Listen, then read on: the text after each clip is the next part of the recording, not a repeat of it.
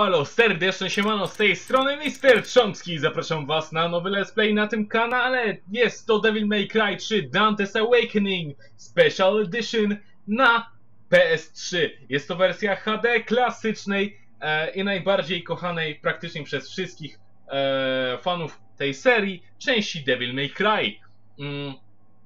Ogólnie tą serię będę nagrywał w pewnym sensie 2 razy, ponieważ będę kręcił teoretycznie story mode Dante oraz Vergila, czyli dwóch bliźniaków legendarnego demona Spardy.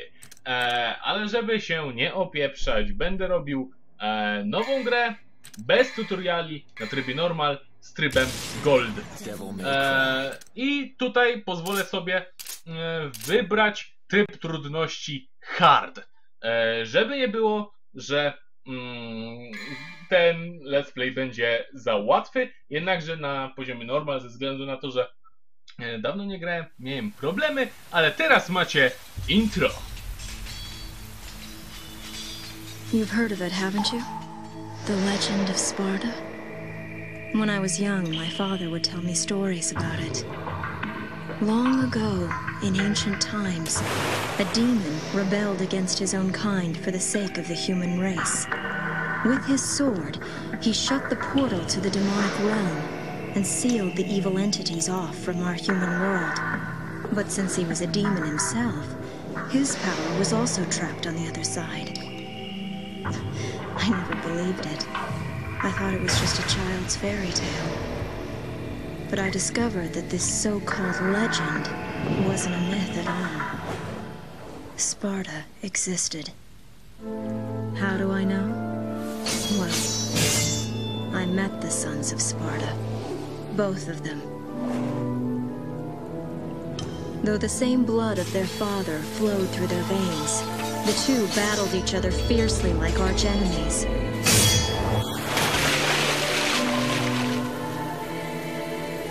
It seemed as if they derived some sort of twisted pleasure from this brotherly fighting.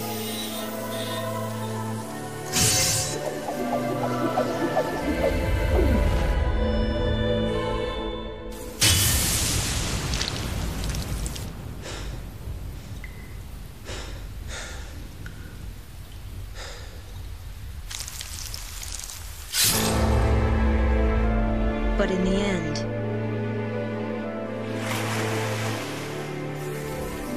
only one was left standing.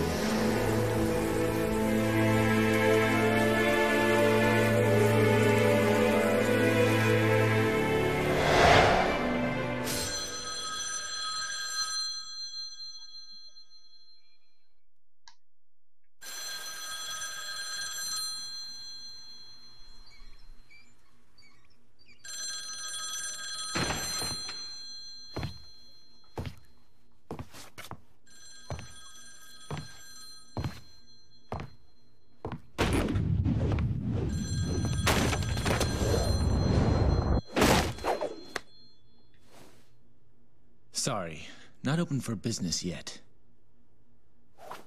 I haven't even picked a name for this joint, and I'm already getting calls.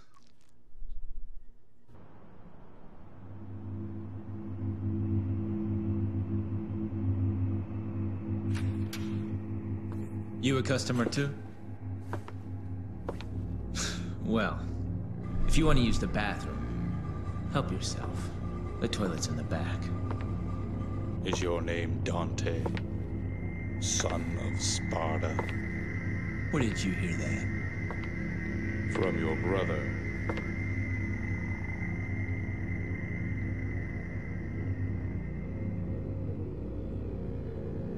He sent this invitation for you. Please, accept it.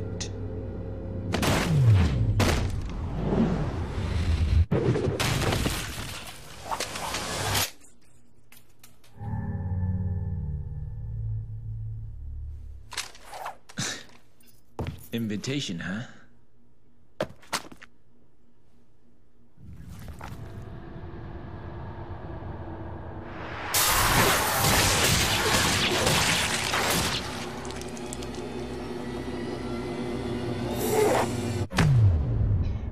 Tam Dante się nie pierdoli, tylko rozpierdala wszystko w epickim stylu.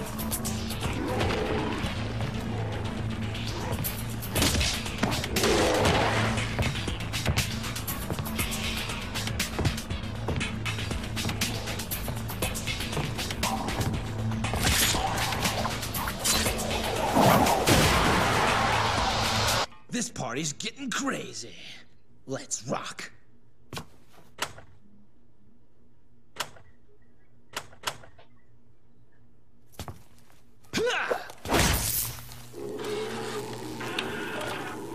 Za 3, 2, 1 system rozpierdolu Dante się włącza.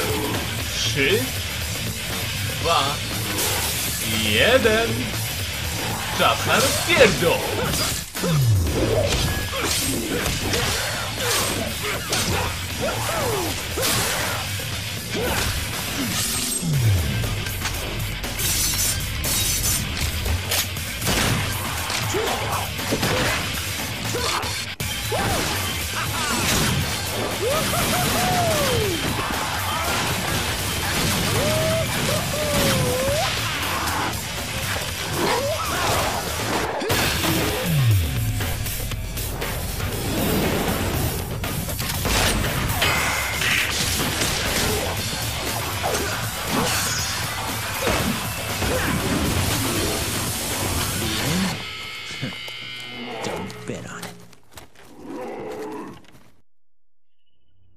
I tak więc zaczyna się nasza pierwsza misja Crazy Party, ale teraz krótkie omówienie.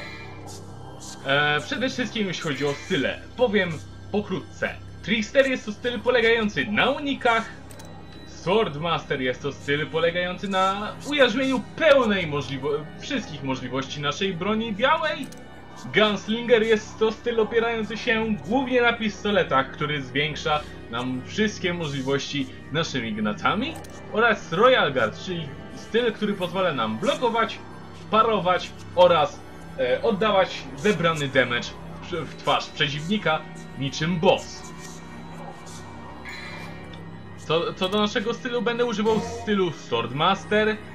Co do naszego ekwipunku, na razie mamy tylko nasze wierne pistolety Ebony i Ivory oraz nasz wspaniały, klasyczny miecz Rebellion.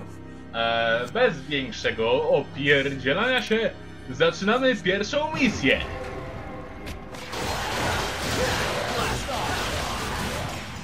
I tutaj mamy Red Orby, czyli walutę w naszej grze, za które będziemy mogli zakupić nasze nowe umiejętności oraz bronie, znaczy itemy, które będą nam się przydawać.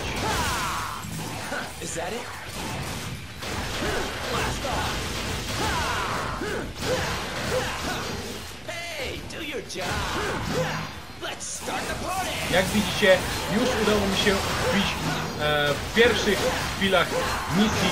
O shit, dałem się uderzyć.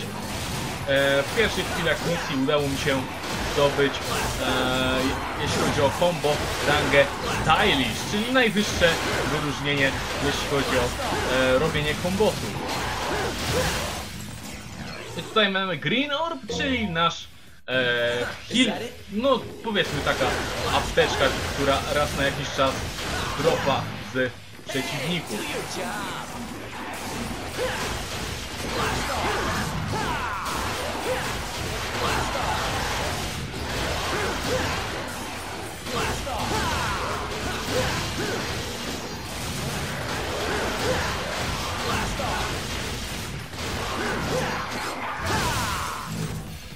To było piękne rozpierdolenie gościowi twarzy. No i co? Koniec pierwszej misji. I tak naprawdę mamy ile? 12 minut nagrania.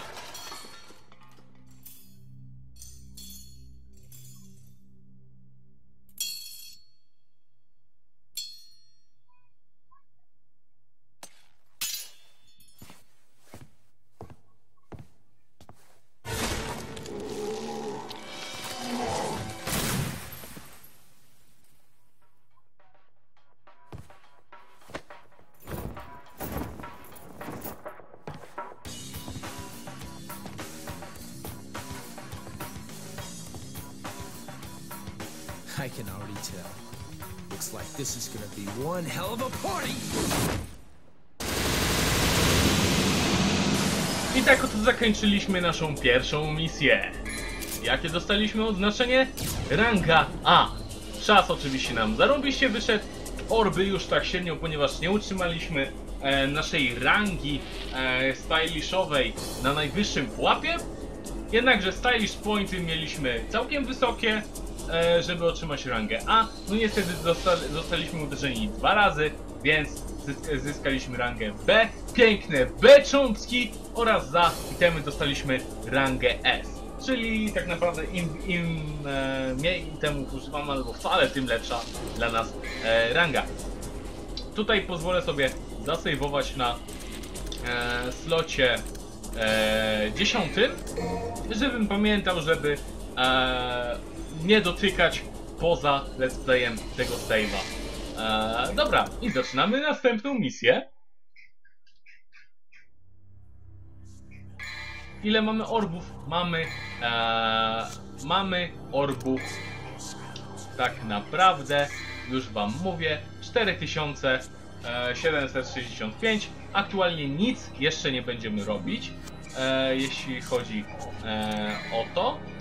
Ja poszukam jeszcze w akcjach. Jest jeden skill, który będzie nam naprawdę potrzebny. Jest to Stinger. Jest to styl, którego tak naprawdę bez niego nasz moveset Dante jest ograniczony jak lemur z wodogłowiem w dupie.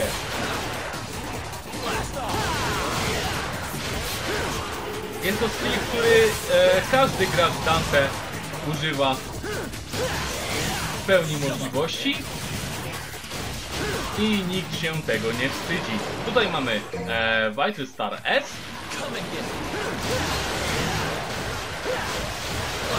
A ja sobie pozwolę gości tauntować, by dostać najwyższy pułap styliszu. Co prawda długo się nie utrzymał,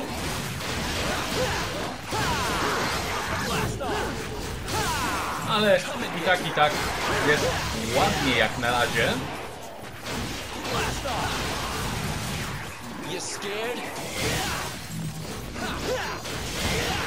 No, jak widać, ten mobek jest, no powiedzmy, takim islamskim terrorystą w świecie Devil May Cry'a. Haha, nieśmieszny żart od pana Chompskiego. Czego się mógł się spodziewać, jak nieśmiesznych żartów. Próbuję namierzyć tego bombowego cepa.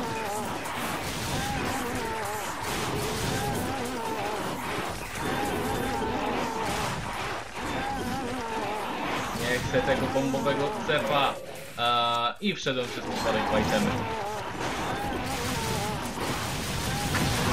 Dobra, udało nam się zrobić niezłego streaka.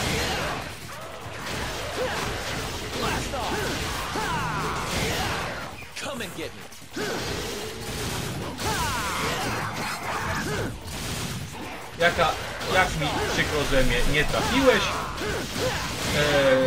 Wcale nie. I tutaj mamy naszego pierwszego bossa, czyli śmierć. Wow.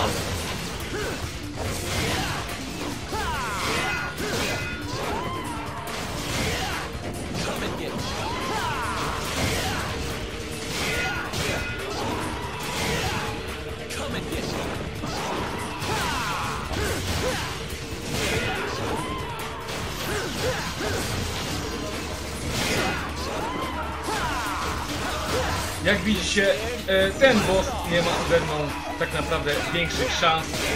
No, dałem się raz niestety uderzyć.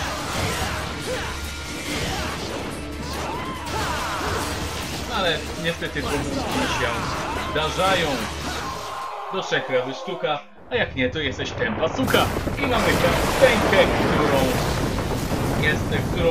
której nie chcę.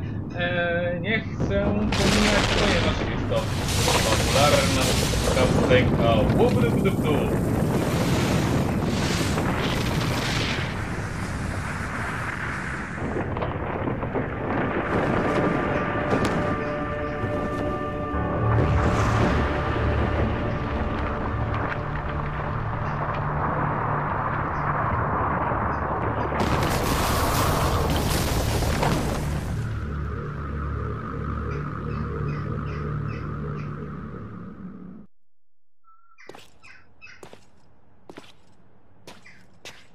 It's been nearly a year since we last met. Where does the time go?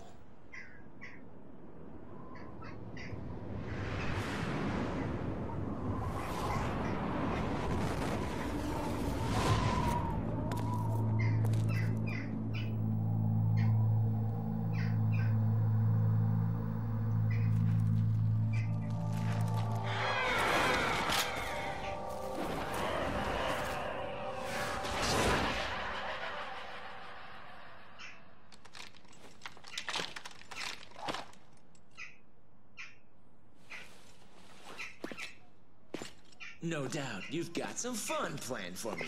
Right, Virgil?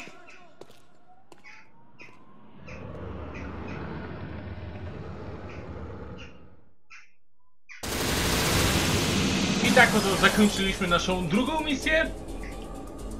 I na tym zakończymy dzisiejszy odcinek. Mam nadzieję, że wam się podobało. Jeśli tak, zostawcie lajka i zostawcie komentarz, bo to bardzo motywuje i zachęca do kręcenia następnych materiałów. Ja się z wami zobaczę w drugim odcinku naszej nowej serii Devil May Cry 3 i zobaczymy się już wkrótce. Na razie i adios!